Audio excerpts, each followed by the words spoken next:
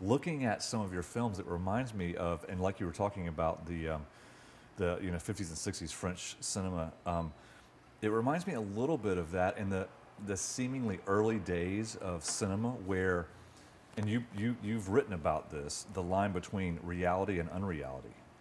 We are so, and Hollywood is so adept at creating this dream world to us, and you have pointed out some of the pitfalls of that.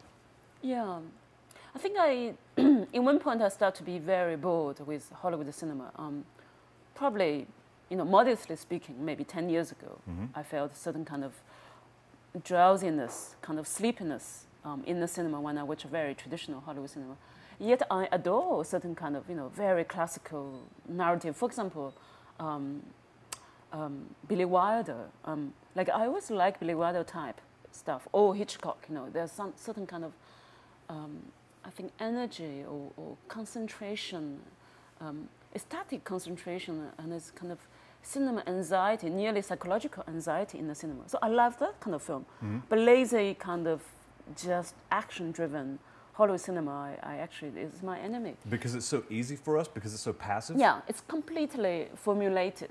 So each action after some minutes, you can predict, and then you learn nothing new. And I think it's indulgence of the violence and action in a repetitive mode, which is absolutely, I think, is kind of enfantise audience and low down the IQ of the mass. It's not improving anything, not even aesthetic or intelligence, any improvement, not at all. And in a way, I think this kind of cinema still re-inhabit our intelligence, made us much more idiots than before. I think still our, I think our own individual vision with art format. So it become very lazy and dangerous art format. And then in that point, I come back to European cinema or Chinese cinema, and I think those kind of cinema not try to force money into your brain, or the money being forced into your brain without consciousness. But then again, in Europe and in China, we are doing a similar thing. Yes. We're doing big commercial film. Right.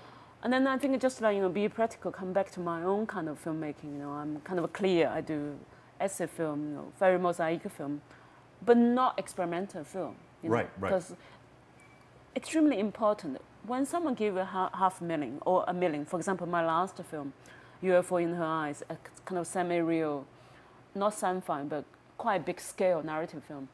It's more than €1 million. I think when some organization give you certain money, really you have responsibility to have strong narrative. So I don't really like abstract kind of abstract cinema.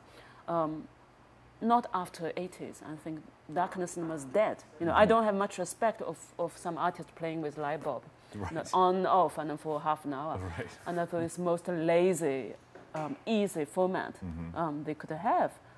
And it's so easy to actually make it much better and much richer, but people don't do it with artist people. Yeah, and so I don't really like that. So I like quite dense, quite with certain narrative quality, but then you do have voice and aesthetic touch in the film.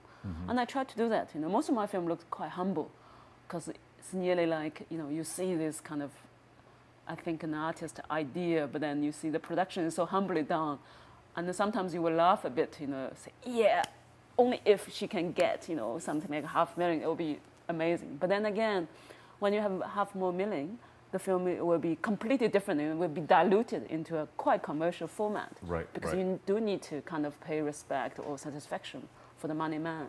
True enough. And I realized that kind of dilemma, and I've just kind of withdrawn back to a small scale filmmaking. And I try to do filmmaking more like my novel writing, which is me, I can control, and I want to do my aesthetic until the day they go to the market. Because we are, in the end, thrown into this massive market. That's right. Yeah, and that's a place you cannot really control. But before that platform, you can control your work. So I said, well, I don't want to go there in the very beginning. I only want to go there when I finish my work. So that's how I work.